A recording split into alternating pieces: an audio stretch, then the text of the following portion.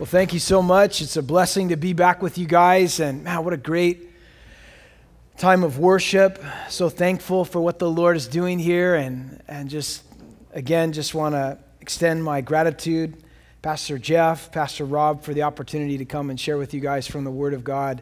And it's a real privilege. And I'm so thankful to be here tonight. If you have your Bibles with you, if you would turn with me to the book of Hebrews, chapter 12. Hebrews chapter 12.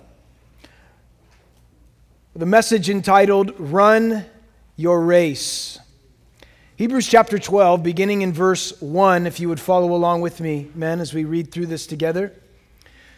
Therefore, we also, since we are surrounded by so great a cloud of witnesses, let us lay aside every weight and the sin which so easily ensnares us.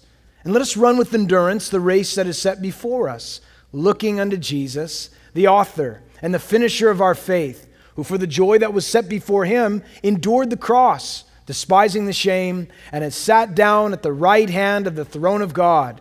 For consider him who endured such hostility from sinners against himself, lest you become weary and discouraged in your souls. Will you pray with me tonight, guys? Father, thank you so much for the opportunity to gather together with brothers here. And Lord, I pray that your Holy Spirit would move mightily. Lord, we don't want just another sermon, another Bible study. Lord, we want a piece of heaven tonight. Lord, we pray that heaven would touch earth here. Lord, that your Spirit, Lord, would just move in and through our lives, and lives would be changed. Decisions would be made tonight, Lord. And we thank you for that. In Jesus' name, amen. Well, within the Scriptures, the Christian life is illustrated in a number of different ways. For example, Paul, in writing to the Corinthians in his first epistle in the 9th chapter, said that the Christian life was actually like a boxing match. He said, "Thus I fight, not as one who beats the air." And then Paul also wrote to the Ephesians in chapter 6. And this time he said that the Christian life was like a wrestling match. He said, "We do not wrestle against flesh and blood, but against principalities, against powers, against rulers of darkness, against spiritual hosts of wickedness in heavenly places." The Christian life, like a boxing match, a fight, like a wrestling match. And then in writing to Timothy in his second epistle, he depicted the Christian life like a war. You remember he said to Timothy, "You therefore must endure hardship as a good soldier of Jesus Christ, because no one engaged in warfare entangles himself in the affairs of this life, that he might please the one who enlisted him." And then again in 1 Corinthians, this time Paul likened the Christian life to construction, when he said, "According to the grace of God which was given to me as a wise master builder, I've laid the foundation, and another one builds on it, but let each one take heed how he builds on it."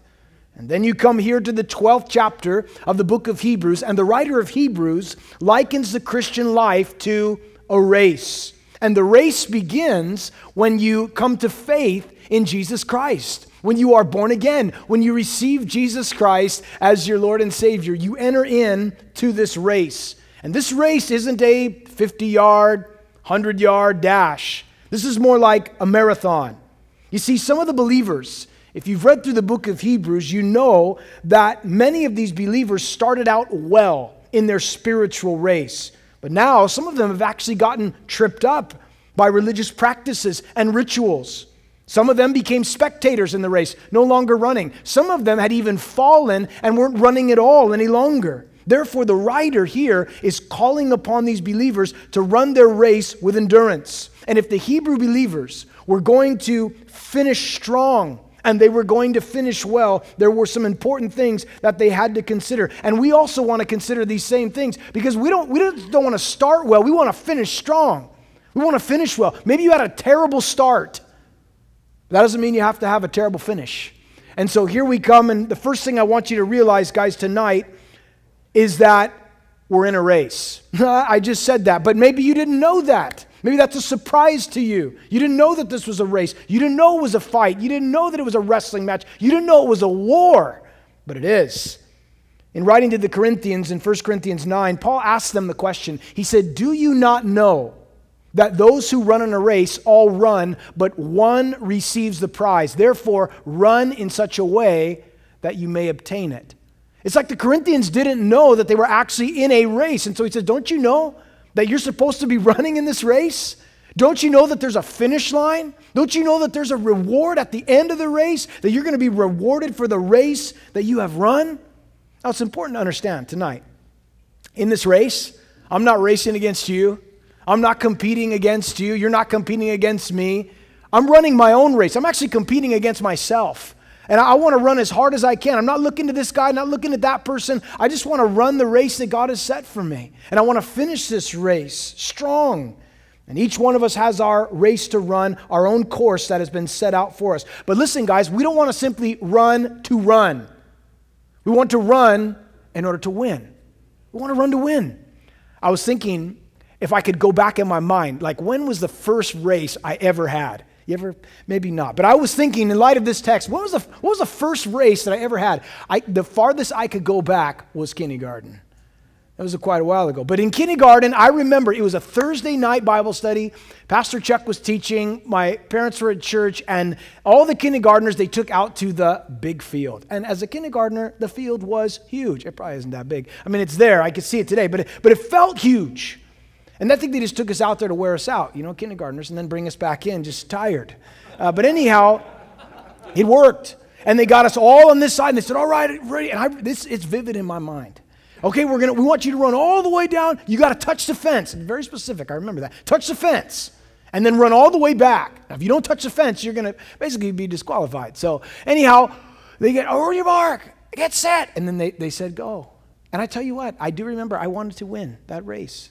I want to crush all the other kindergartners. Just if nothing else, just to be able to say, I'm the fastest kindergartner here tonight at this Bible study. And I'm pretty sure I won. No, I don't even know. I can't remember that. No, I think I did. Well, it's possible. But anyhow, I ran that race. Then there was another race. I started going through my mind. I guess I had a series of races, and I wasn't even into track and field. But later on, same place. This time I was in junior high. I was going to the schools on the same property, and we had to run the 100-yard dash. And they would pair us up with another person. And I got paired up with the fastest kid in the school. His name was Casey.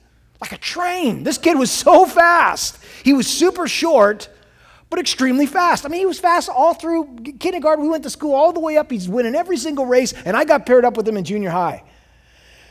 And so, they said, ready, set, go. I ran faster than I have ever. This guy made me elevate my game. I mean, I really dug in. And I was running so fast. I know I didn't win that one, but I was very close. I got one of the fastest times I'd ever had. Not as fast as his, but nonetheless, I was running with the intent, I don't want to just lose to this kid. I actually would love to beat him. Anyhow, the point I'm making, gentlemen, is that when you get in the race, you want to run to win. But as you begin to run, and you start to realize this is a battle, this is a fight, this is a struggle, you start to think to yourself, am I going to be able to actually complete this race successfully? Am I going to make it through? Moreover, when you see other people who were running also falling to the left and falling to the right, and you're thinking, if that guy tripped up in the race, am I going to make it?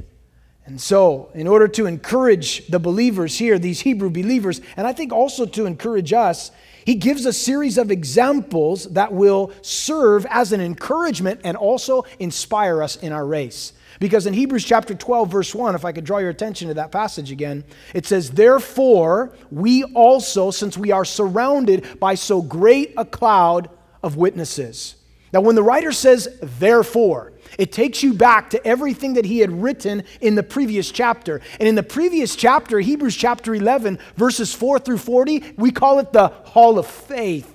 Now, you may not make it into the Hall of Fame, but I'd much rather be in the Hall of Faith right here with all these names like Moses and Abraham and Jacob and Joseph and David and Samson and Jephthah and Gideon and Rahab's in there also. All of these people in the Hall of Faith, they're the great cloud of witnesses. They ran their race, and as we observe their race as recorded in Scripture, it's not something that you simply want to look at and admire. The Lord wants us to emulate it. The Lord wants us to follow their example and finish our race by faith the same way they finished their race by faith. Now, also make note of this. When it says that we're surrounded by so great a cloud of witnesses, maybe you thought that they're up in heaven, Abraham and Moses and all the patriarchs are up there, and they're sitting there and they are watching our race. Like as if they're saying, come on, you could do it. Moses has got a staff. You better. No, it's not like that. They're not up in heaven watching us run. If heaven is watching us run down here, I don't think it would be as awesome as the Bible says heaven's going to be. I think they're caught up in the presence of the Lord, just worshiping Him like we're going to do when we get there. But when it says we're surrounded by this great cloud of witnesses, the intent of the writer is that in view of the faith that is observed in the lives of these men and women, it's actually a witness to us. And the reader then is exhorted to finish the race, exercising the same kind of faith that was portrayed in all of these heroes that are recorded in the 11th chapter. They finished successfully. They received their reward. We also are going to finish, and we're going to receive a reward from the Lord. As believers, we're in a race. We also have encouragement to run in light of the examples of those that have run before us. But also I want you to see, guys, in verse 1, that there are certain things that could be a hindrance to our race. It says in verse 1, let us lay aside every weight. Now in ancient times, even at the present time, when runners would train to run in a race, they would attach weights to themselves. They get used to carrying heavier weights. But when it came time to actually run in the race, every single training weight would be laid aside. Recently, I watched a documentary, maybe you saw it, of the fastest man on the planet. He's from Jamaica. His last name's Bolt. I mean, that's just like, it just seems so right. But anyhow, They go back and they show where he trains there in Kingston and where he grew up in this remote area of Jamaica, and he really wanted to play this sport, but his dad said, no, I think you should be a runner, and he started running and found out he had a gift, and then they moved to like his actual training regimen, which I find it was fascinating. And one of the things I saw when he was it's the heat of Jamaica, he's got a belt tied around him and a big rope behind him with a sled, and on top of that sled are like 45-pound weights, and he is running across the field faster than you and I could run without the weights. I mean, this guy's just booking it, and he's just running, and he's training. But I'll tell you this, when he comes inside of the arena, every weight is gone. There's no weights attached to him. There's one goal in mind, that's to finish, and that's to set world records, and he does. It's rather amazing. But he has to lay these things aside, weights. Now, the word weight here is actually a word meaning an encumbrance. It refers to bulk or mass. It's used to describe anything that would hinder or prevent someone from doing something. So the question then becomes, well, what is a weight for the Christian? What's a weight for the Christian man tonight? I believe that every single man in this room, all of us, need to go before the Lord, allow the Holy Spirit to search our hearts and to reveal what is a weight that would need to be set aside. And understand this, a weight doesn't necessarily have to be a bad thing. It could be a good thing that keeps us from the best thing. Something that just kind of slows you down, just kind of hinders your stride, impedes your progress. Something like that just, I don't necessarily need this. I can set this aside, and I find myself being able to run a straighter course without this. Again, the Apostle Paul, in writing to the Corinthians in chapter 6, he said, all things are lawful for me, but not all things are helpful. All things are lawful for me, but I will not be brought under the power of any. Again, writing the same book, 1 Corinthians chapter 10, this time he said, all things are lawful for me, but not all things are helpful. All things are lawful for me, but not all things edify or build me up. Paul said there's certain things. I have the liberty to do all kinds of things, but certain things that I have the liberty to do, they would actually slow me down in my race. And so I choose not to do them. It wasn't like Paul said, is this a sin? Can I do it? Is it not a sin? Can I not do it? Paul just looked at it and said, if this is going to slow me down, I'm just going to set it aside. I want to run. He laid aside the weight. You remember that Jesus talked about, I believe, what can be weights in the life of an individual in Mark chapter 4 when he said the cares of this world, the deceitfulness of riches, the desire for other things come in and they choke out the word so that it never comes to maturity. Things that choke out the word, things that hinder the race, hold us back. Jesus said in Luke 21, but take heed to yourselves, lest your hearts be weighed down. Is there anything weighing your heart down tonight? Something that needs to be set aside. Each one of us, Christians in this race, need to go before the Lord, ask Him to reveal what the weights are that are hindering us, and ask the question, what do I need to lay aside? Lord, what is slowing me down tonight? And I guarantee you, you ask the Lord that question, the Holy Spirit will speak to your heart and tell you. He may be speaking to your heart right now. I'm praying that He is. Just showing you, this needs to be set aside, man. I think of the disciples when they were called by Jesus to follow Him. Came to Peter, James, John. He said, follow me, and I will make you become fishers of men. What did they do? Left their nets, left their boats, and they just followed after Jesus. They couldn't bring that stuff along. Jesus came to Matthew, called him, said, follow me. Matthew left the tax office and followed Jesus. There were just certain things that they laid aside. Are there any encumbrances or any weights in your life presently that are slowing you down, holding you back? Lay them aside and run. Listen, I know some guys that one of the things that I'll let the Holy Spirit tell you, but I've just observed some things. Some guys they're weighed down by the political scene right now. I mean, it's just all they talk about. Like, hey, bro, yeah, let's talk about Jesus. And they just constantly, it's just, and they go home and they watch the news. And what's the percentage points on how many, does he have the delegates? It's just, then they get in their car and they listen to it. And then they go home and they listen to it. And then that's all they ever talk about. It just could be a weight, man. It's not a bad thing, but it could be keeping them from the best thing. And so you just lay it aside. Some people, they're so into their social media scene that like, man, they got to take a picture of their breakfast, lunch, dinner, coffee. Listen, we don't want to know everything that you're doing. Going into the bathroom, who cares? You're weighing me down, man.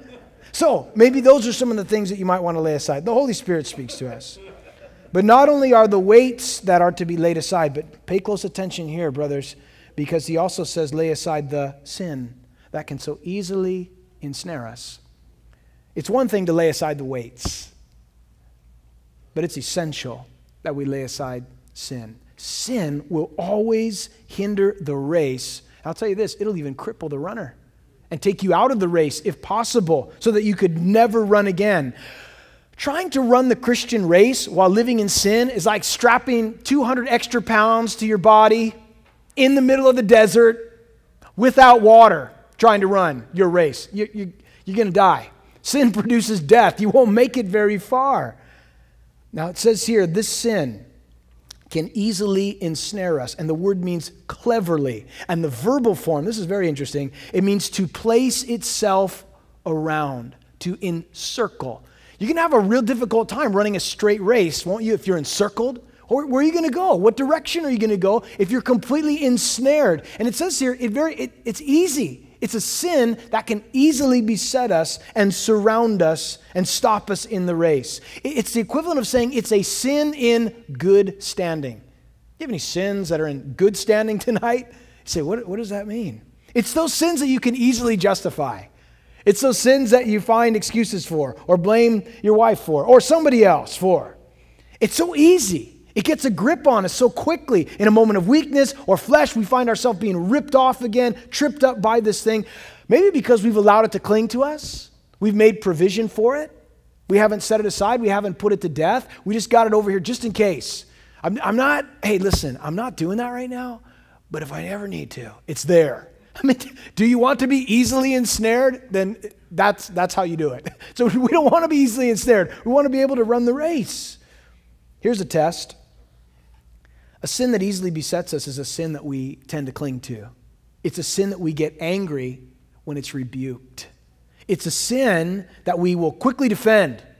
If we see, hey, listen, man, don't be so hard on the guy, That's not a bad thing, because maybe you're involved in it. Or it's a sin that we're unwilling to part with. All these things have the potential to trip us up. Guys, not only to trip us up, this is really sobering because it also has the potential to actually disqualify us in the race.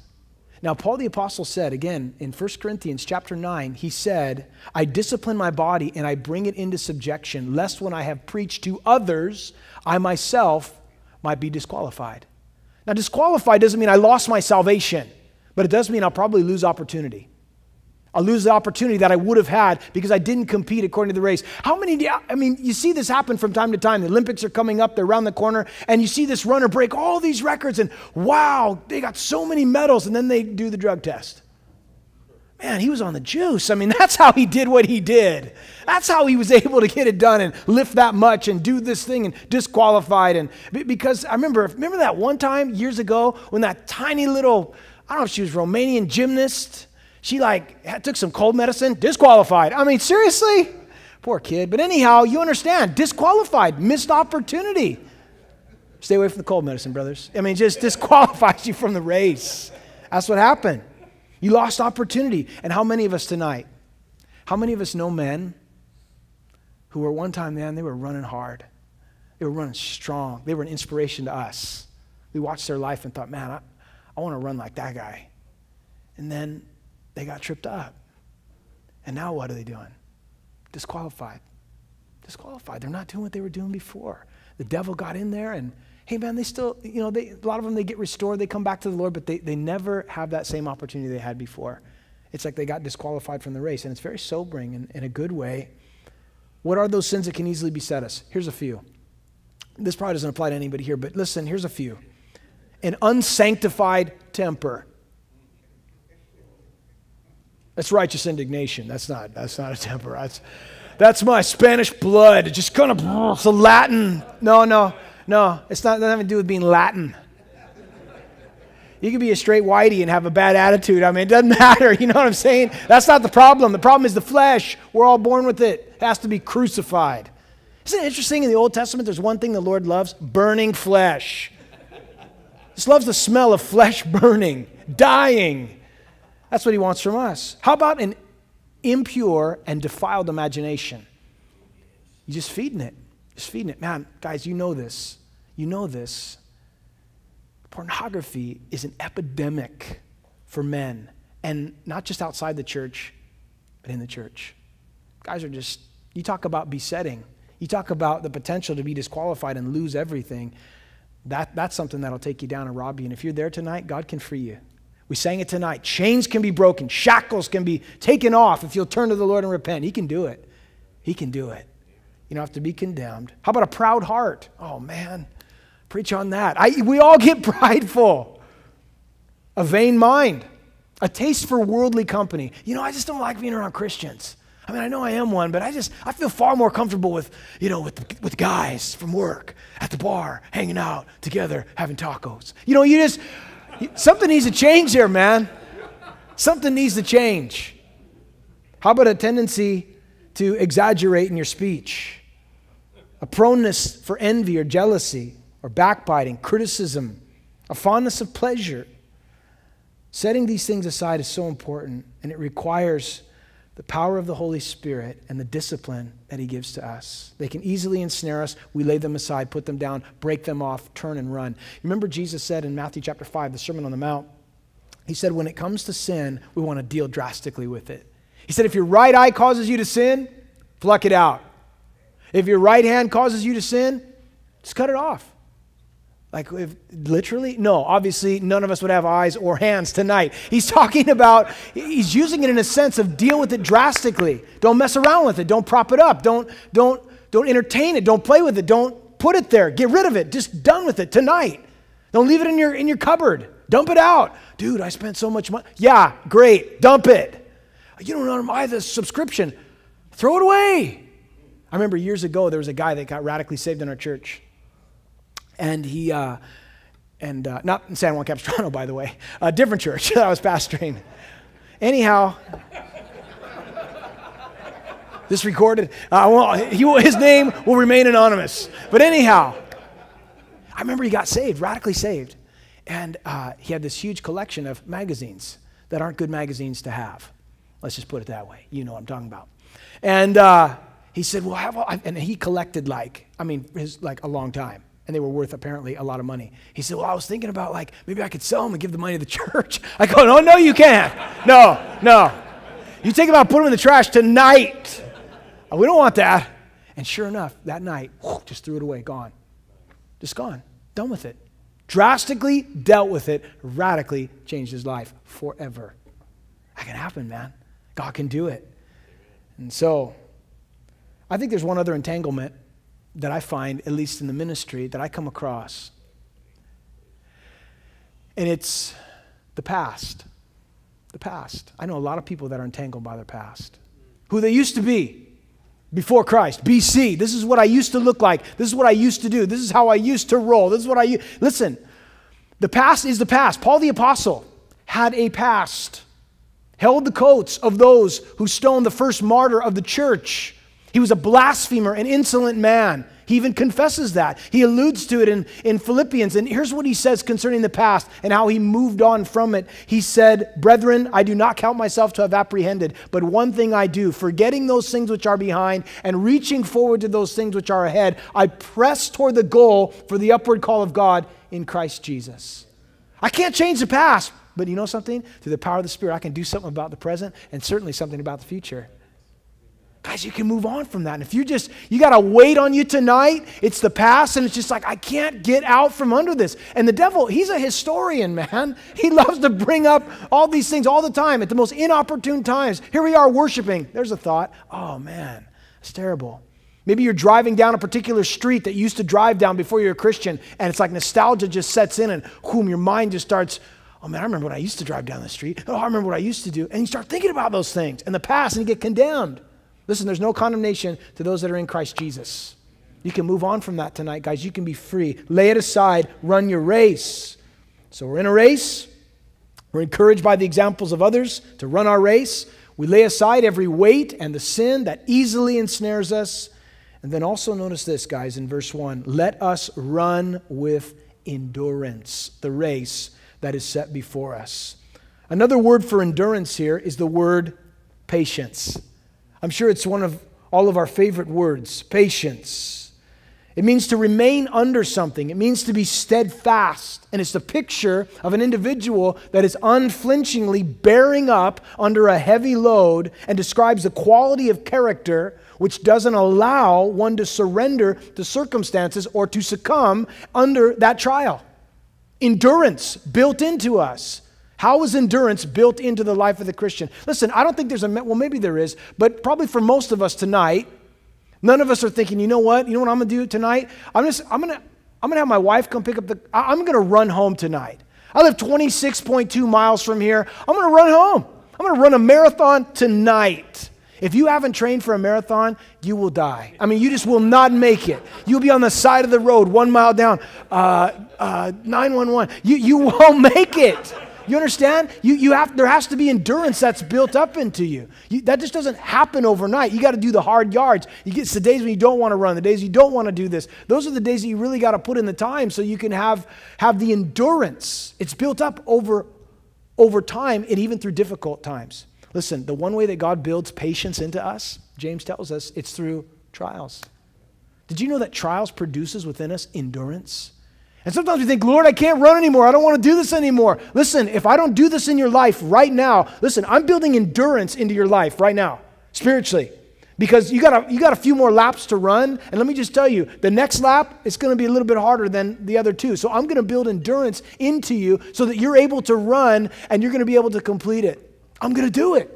But we got to run with endurance, guys. And that doesn't come naturally. That's something the Spirit of God has to work within us. And remember, these believers who are getting this letter, they wanted to quit. They want to stop running. They want to be done with it. Maybe that's how you came in here tonight. Your wife said, are you going to the Bible study tonight? Oh, man, they're having food, right? Okay, I'll go. So you came. But we're glad you're here. Whatever it takes, you know. And so you came. But in reality, you're sitting here tonight and you're thinking, you know, I would like to stop. It's a hard race. I'm tired, man. I'm tired of getting beat down at work. I'm tired of hearing this. I'm tired of this. And all these things you want to stop running. Listen, endurance. Endurance is being built into us, guys. God wants us to keep running, to run with endurance. And as we run our race, we don't only run with endurance, and we lay these things aside. Look at verse 2. We're almost through. It says in verse 2, looking unto Jesus, the author and the finisher of our faith, who for the joy that was set before him endured the cross, despising the shame, and has sat down at the right hand of the throne of God.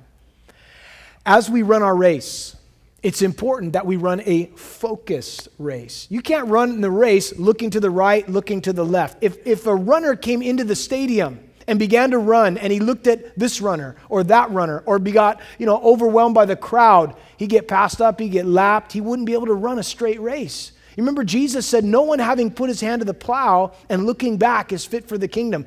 In this race that we're in, it's imperative that we remain focused. And who do I focus on? I look at Jesus. I look at Jesus. That's who my attention is drawn to. I fix my eyes upon the Lord. And let's face it, guys, for us as men, there are things constantly trying to divert our attention off of this, off of that, off of the Lord. From the moment you wake up, it's like the bell rings, ding, ding, fight is on, ding, ding, put your shoes on, we're running today. It's just constant. And so I have to have this focus, my attention placed upon Jesus and not take my eyes off him. The moment I take my eyes off of him, I find myself sinking. I think of Peter at the end of John's gospel in John chapter 21, when Jesus revealed to Peter the way in which his race would end. Remember what he told him? He told him, Peter, there's coming a time when they're going to take you and they're going to lead you where you don't want to go, and they're going to stretch out your hands. He was talking about the fact that Peter would one day die a death by crucifixion. Church history tells us Peter was crucified, and he desired to be crucified upside down because he didn't feel like he was worthy to die like his Lord. But when he first heard Jesus say, this is what's going to happen to you, immediately he looked at John, the other apostle, and said, what about this guy? How's this guy going to finish? What's his race like? And I love, the classic words of Jesus that have resonated in my ears over and over again. Here it is. Jesus said to him, what is that to you? You follow me. Guys, that's it right there. What is that to me? I've got to run a straight race. I've got to be looking at Jesus. And as I look at Jesus, I remember a number of things. I remember that he ran his race well. He endured. And Jesus, listen, you could read Hebrews chapter 11 and read all those names from Moses and all the rest of them that are listed in the Hall of Faith, and none of them ran as great of a race as Jesus did. He ran the greatest race ever. And I want you to know this, guys. He ran it for us. He ran the race for you. He ran the race for me. And he finished well. He endured. He even endured the cross, though he despised the shame. It wasn't an easy race for Jesus. Well, he's Jesus. He could race. It's not a big deal for him. Oh, no. In his humanity, he felt everything that we would feel, and more so. We'll never be able to understand this side of heaven, all that Jesus endured, all that the cross entailed, until we get to glory. That's why I really believe that when we get there, we just fall down and worship him, because we now understand what we only understood in part while we were here. Because of the race that he ran it for us, and he finished it strong. He's the example. I have to keep looking to him. And it says here that there was a joy that was actually set before him that enabled him to endure. Now think about this. What was the joy that was set before Jesus that would enable him to endure? I think there's a couple things. One, I think it was being reunited with his Father in glory. Getting back to that place where he was before the world began. In John chapter 17, Jesus actually prayed, and he said, Father, glorify me together with yourself with the glory I had with you before the world was. The thought of being back in that glory with the Father was a blessing to Jesus. There was joy in that. But guys, I think the principal joy of Jesus was saving you and me. You were the joy. I was the joy. The joy of knowing that we would not be separated from God for all of eternity in a place called hell, but that we could be saved and set apart and have our sins forgiven and be reunited with the Lord in perfect, intimate fellowship throughout all of eternity. That, brothers, was the joy that was set before him, and he was able to endure. That's why he ran his race so well. He ran it for us. As I think about that, I think if he ran his race for me, Lord, I want to run my race for you. I want to run my race for you. We're in a race. We have encouragement and inspiration through the examples of others who have run their race. We need to lay aside the things that could hinder the race. We want to run the race with endurance. We want to run the race with focus, looking unto Jesus. And then finally, the writer takes it one more step further. And in verse 3, he said, for consider him who endured such hostility from sinners against himself, lest you become weary and discouraged in your souls. you have not resisted to bloodshed, striving against sin. The word consider means to think, to reckon, to count up, to reason with thoroughness and completeness. It's used in what is called a particular tense that means to do it now, not to delay. But there's an urgency that's attached to it. Consider Jesus. Consider Jesus and know this. Nobody crucified me on a cross like they did him. No one has done in my life done to me what they did to Jesus. He has suffered greater things than I will ever suffer. And therefore, he knows how to help me in this race that I'm running. So I want to consider him, and I want to look at him and keep my eyes fixed upon him. And it says here, lest you become weary and discouraged. You know what that tells me? It tells me that there are going to be days in this race that we're going to be weary and we're going to be discouraged. You know that's normal? I think it was John Stott that said that the Christian's chief occupational hazards are depression and discouragement. Listen, if you came to Christ and you thought it was going to be rainbows and sparkles for the rest of your life, that's kind of weird, isn't it? But anyways, you thought it was just going to be rosy, no problems ever again. I have a daughter. It's just one of those things, and 3 sons. But anyhow, the point being, it's just not the way it is. Look at the life of the Apostle Paul. Look at the lives of those in the hall of faith. Do you think it was easy for them? No, it wasn't. Look at the life of Jesus. It wasn't easy. There are going to be days when you're going to be weary. There's going to be days when you feel discouraged. There's going to be days when you want to quit. And you say, well, what do I do then? Consider Jesus. Consider Jesus. I know people right now, man, who they're just in this funk, in this depression. And they come and they say, this and that, and these are my life, and this is me, and how is it, and I can't, and me, and I, and all me, and some of me, and I feel like, and it's just, basically, by the end of the conversation, do you know how many times you said I? How many times you said me, myself? Basically, part of the depression sometimes can be all the focus and attention upon ourselves.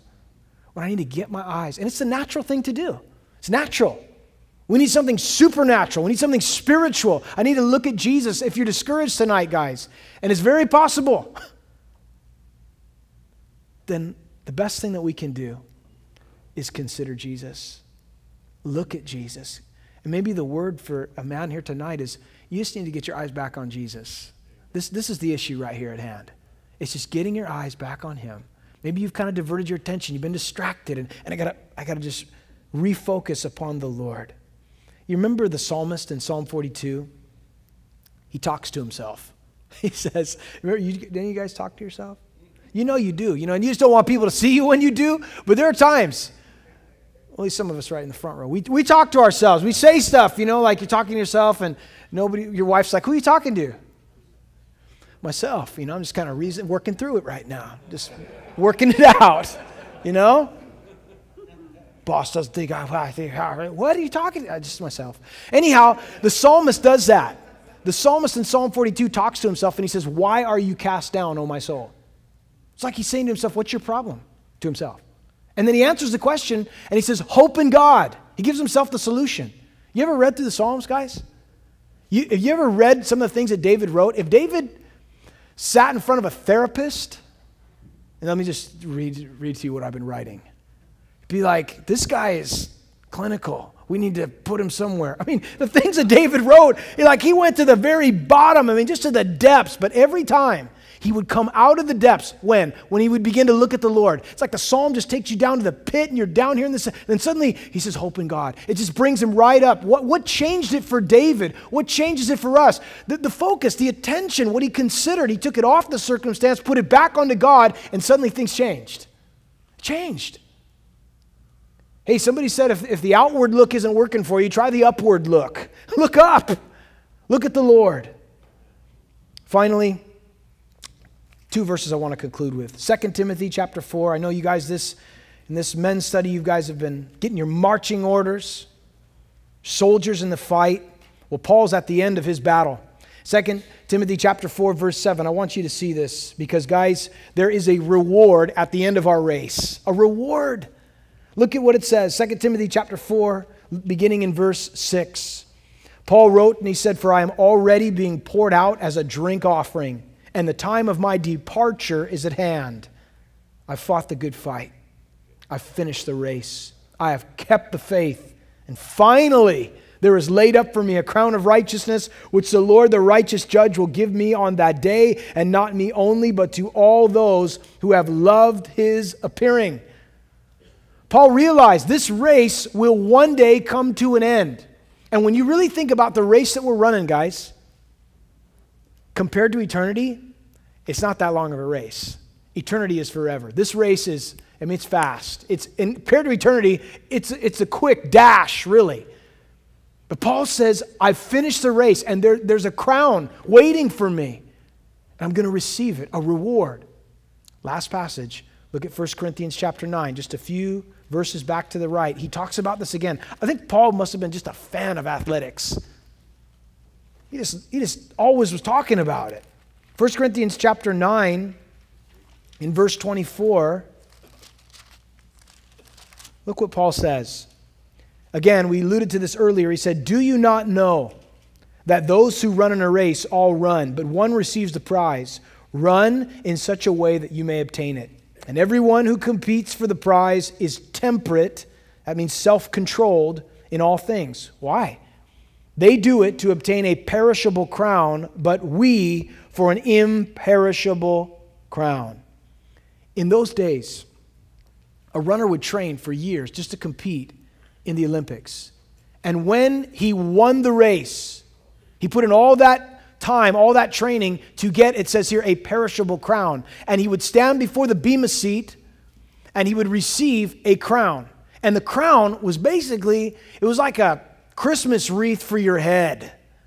I mean, how awesome is that? All that training. But it said something to everybody. You got the crown. You'd wear it around. Check this out. What's that? It's a tree on my head. I mean, this is a crown that I received. I competed. And this thing was perishable. You'd have to keep watering it because it would wilt and, you couldn't even frame it. I mean, eventually it would just come to nothing. It's like a pine needle. It's just disintegrating. But they did all of that for a perishable crown. Paul says, I'm not running for something perishable, something imperishable.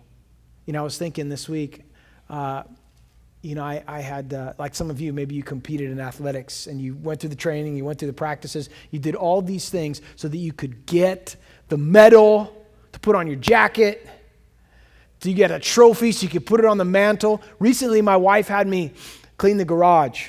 And maybe that's a word for someone here. But anyhow, I went to lay it aside. I went in and, when you have 4 kids, you just collect stuff over the years. And you don't even know where this came from. And that box we didn't open this from the last time we moved. I don't even want to look in it. Let's just throw it out because it could be something that I don't want. So I'm cleaning out the garage and I come to one particular box and it was smaller than that. It was so big. I was like this, but it was actually, I don't want to exaggerate here. I'm going to lay that aside. It was a little box, but it had my trophies in it. Trophies, medals, trophies. My mom had kept them. She gave them to me. They were in my garage. And my wife said, why don't you throw those away? They're like plastic and fake gold. They're not even real. Why don't you throw those away? I was thinking we could like decorate the house with these. I mean, I don't know if we could, she wasn't having it. So as I'm going through it, I'm working through it in my mind. That one song, all my trophies at last I lay down. I'm like, you know what? Okay, I'll just lay them down now. I'm going to throw them in the trash. And I struggled. Actually, I went out and I put them in the trash, but I did keep one. There was one that I had. It was like a plaque. And the funny thing about, this is a true story. The funny thing about this one is it had a little wrestler on it. That was what I was doing. I was wrestling. And he kept falling down. Like it had broken. So the guy would be upside down. I'd prop it back up. But it had my name and it had a particular record that I held. And I thought I wanted my sons to see that for years to come, to show their sons that. I just kept it in the garage. It was the one I had in there. And finally I was like, you know what? I'm just going to throw that one away. And what am I going to take this to heaven? Lord, check this out. Is this awesome? It was perishable. I threw it away. No big deal. Because I'm not fighting, I'm not wrestling, I'm not running, I'm not building for something that's temporary anymore. Something that's eternal. And you know why I think it's such a blessing, guys, to be able to receive a crown from the Lord? Because when you get there, the Bible says around the throne, everybody takes any crown they have and they just throw it at the feet of Jesus. And he ran his race for us. He laid aside his crown of glory and came and died in our place. Took a crown of thorns upon his head. And here we run this race for him, and he gives us a crown, and we just take it, we just throw it right back down at his feet with everybody else and just worship him for eternity. Guys, tonight, maybe you're here and you're running good. You're running strong. God's doing a work. Man, you've been running good. The Lord's just working, and you just keep going. Be encouraged. May this be like just wind in your sails tonight, just filling your lungs, spiritual air. Just keep on going. Maybe for other guys, though, you're running, but you're not running like you used to run. You picked up some weights along the way. You just attached some things to yourself that maybe they're not a bad thing, but they're definitely hindering you from the way you used to run. Time to lay those aside. Maybe for others of you, man, it's worse than that. You're encumbered. You're surrounded by sin. And Jesus died so that you could lay that aside. And still, there may be some of you, they've actually fallen in this race, and you're not even getting back up. And people come by and they try to give you a hand, and you tell them all the reasons why you can't get up. My shoes, that's the problem. I just can't. I don't like wearing those running shorts. Whatever, you got all these excuses in a spiritual sense. I don't want to do this. I don't want to do that. And yet Jesus is saying, let me lift you up. Let me give you a hand. Come on. And for some of you guys tonight, you just need to get back in the race. You need to get back in the race. You need to start reading your Bible again. You need to start praying with your wife again. You start bringing your kids to church. Well, they don't want to come. Listen, they're coming. You just bring them and let God work. Run with endurance the race that's set before us, because, guys, one day we're going to cross the finish line, and we're going to hear the Lord say, well done, good and faithful servant. Enter into the joy of the Lord. Take that crown, throw it down, and worship for eternity. Will you pray with me tonight? And Father, I thank you so much for my brothers tonight, blessing, being with them. And Lord, I want to pray right now. If there's any brothers here, Lord, perhaps they're weary in their race, or they've find themselves being weighed down or even tripped up. Lord, I just want to pray for these guys tonight. And I just think it'd be good, appropriate. I just feel like the Lord put it on my heart tonight. If that's you, and maybe you're weary, man, in this race, and you just need like the Spirit of God just to breathe into you afresh tonight, I just want you to stand up. I want to pray for you tonight. If anybody, maybe it's just one guy, a couple guys, if you need prayer tonight, I want to pray for you. I just want to know. That's awesome, guys. Yeah, and you know who you are. Maybe you're just tired. Maybe you just feel weighed down tonight. I just want to pray that the Spirit of God would just move in such a way that he would just lift that burden, or he'd free that weight, and you just be able to run, man, with endurance the race that's set before you. Maybe for others of you, I just need to get my eyes back on Jesus. I've been looking at this and that and those people and this thing and listening to this and that. I need to get my eyes back on the Lord. This is the problem. This is why my marriage is struggling right now, because I've taken my eyes off the Lord. I need to get them back on the Lord. Then you stand. I'll pray for you. And that's all right, man. We all need prayer from time to time. Anybody else, just go ahead and stand. Pray for you tonight. We love you guys, man. Lord, know you'd be here tonight. Anybody else? Awesome, man. Praise God. Praise God. Amen. And those brothers here that are seated, I want you to just kind of stand up. We do this. I love doing this with you guys. This is how we do it, man. You just go and lay hands on these brothers, and then I'm going to pray for them. They're all around you. Just get up, go lay hands on these guys, and just agree with us in prayer tonight. I want to pray for our brothers. We're going to pray right now. Just quickly. Let's get near a brother, and we're going to pray. And those of you guys that stand, I want you to know we're standing with you tonight. We love you. Father, in the name of Jesus, Lord, we lift up our brothers to you tonight who have stood to their feet. And you know the circumstance, you know the situation. And Lord, I want to pray right now that burdens would be lifted, Lord, off of these men. Lord, that chains would be broken. Lord, that there would be a renewed sense of focus and intention as they run.